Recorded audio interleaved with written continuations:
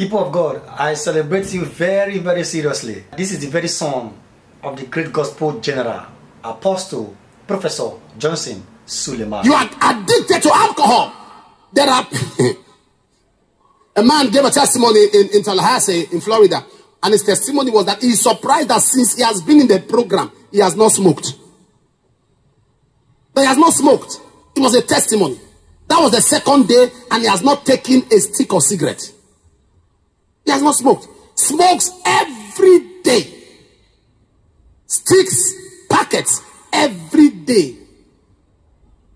There are people that must drink every day. You must take champagne or you must take Hennessy every day. Every day. You must give the devil burnt offering every day. Not just imagine somebody for the past couple of years have been addicted to smoking and drinking. Let's say to one brand, let's say Hennessy or let's say champagne. You'll be doing that every day for the past 3 years. You spend hundreds of thousands, probably millions on that. All you do is to drink and drop the empty bottle. Somebody in that company didn't spend up to half of that amount and is a shareholder. In that company is a shareholder. You are donating and empowering a company to grow at the expense of your life. It's so bad now that even women are smoking. Yeah, actually fulfilling that what a man does, a woman can do better. Women are smoking. It's so normal now. Responsibility. Can I say this to you?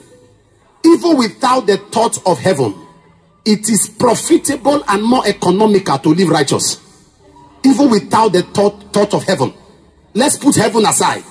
It is economical, profitable to live long. As a young man, I want you to sit down now and calculate how much you have given to young girls. Just imagine you gave half of that. Imagine you gave half of that to a woman. Your mother, your sister, your auntie. See the prayer. They would have prayed for you.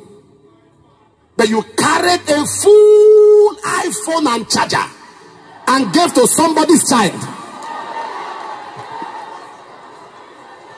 And your mother is using a phone with rubber band. Full phone.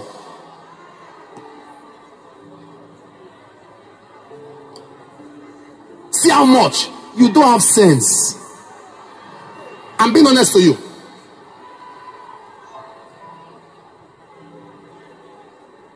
As a young lady, just imagine how many young men you have cooked for. No, do you know what it means? Hold on.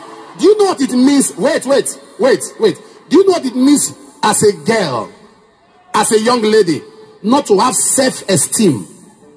Anybody that opens teeth for you, you sleep with. Anybody, imagine 4 guys sitting down, they are talking, and you are passing, and the 4 of them have slept with you. What?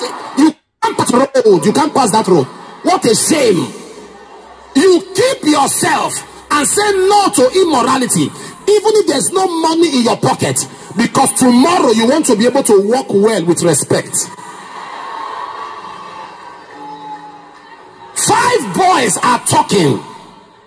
All of them are sitting there and you are walking past and they burst into laughter. They burst into laughter.